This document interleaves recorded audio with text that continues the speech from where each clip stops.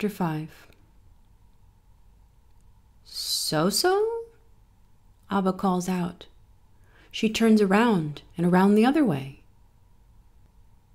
Yoo-hoo!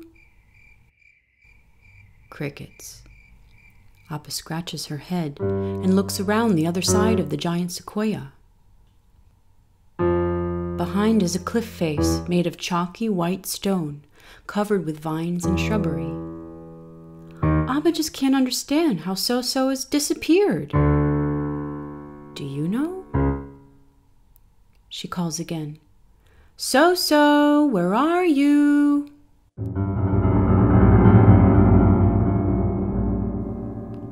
She hears a muffled rumble coming from deep within the cliff face. And then the leaves of vines and shrubberies pull back like a curtain, revealing a familiar pair of big sparkling eyes. Here, Abba, I found something. Come on.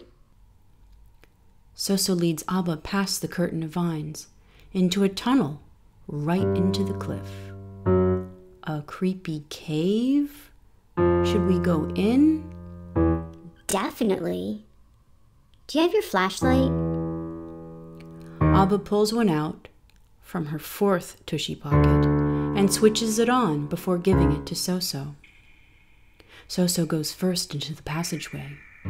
The path gets darker and darker and becomes narrower and narrower. Suddenly, Abba smacks her forehead right on a stalactite hanging down from the cave ceiling. Ouch!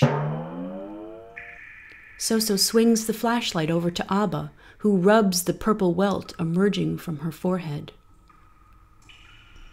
Something curious behind Abba grabs So-so's attention instead. Cave paintings. Huge eagles, woolly mammoths, saber-toothed tigers. Again, a strange rumble resonates, this time sending vibrations throughout the cave and dust all over Abba's and So-so's heads. Black. What do you think that rumble is? An avalanche? An earthquake? Asks Abba. It sounds like a giant snore, replies So-so. Another huge snore, followed by a loud snort, sends shockwaves throughout the cave, and a cascade of long white rocks comes crashing down at So-so's feet, sounding like a skeleton tap dancing on a marimba. What's this? So-so wonders aloud. She points the flashlight at the pile and gasps. A pile of bones, she exclaims. So-so picks up a bone from the floor and shows Abba. Bones? That's kinda creepy, remarks Abba. Kinda? Well, really creepy. Super creepy.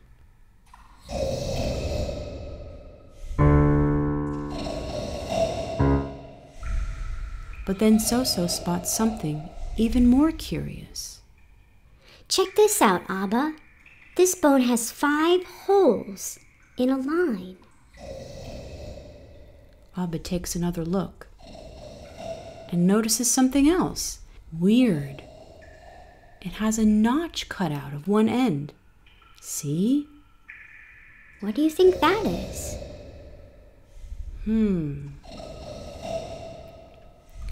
Abba blows a steady stream of air across the notch and changes the pitch by placing her fingers on the holes in different patterns. And it sounds just like an eagle call, to which Jean-Pierre calls back from the distant sky. Caw, caw. Super cool, Abba. A spotted pterodactyl whistle. Abba tries playing the bone flute again. F-G-A-C-D, remarks Abba.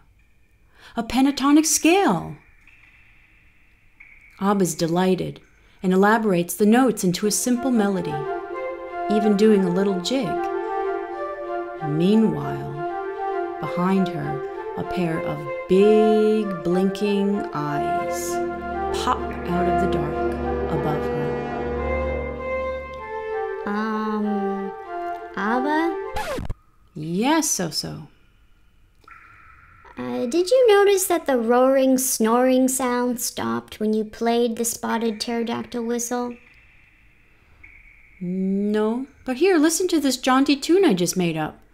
And Abba keeps on playing, totally and utterly oblivious to the giant, saber-toothed tiger cub with massive, sharp fangs towering above her, licking her lips. An enormous, slimy drool drips from the massive fangs right onto Abba's head.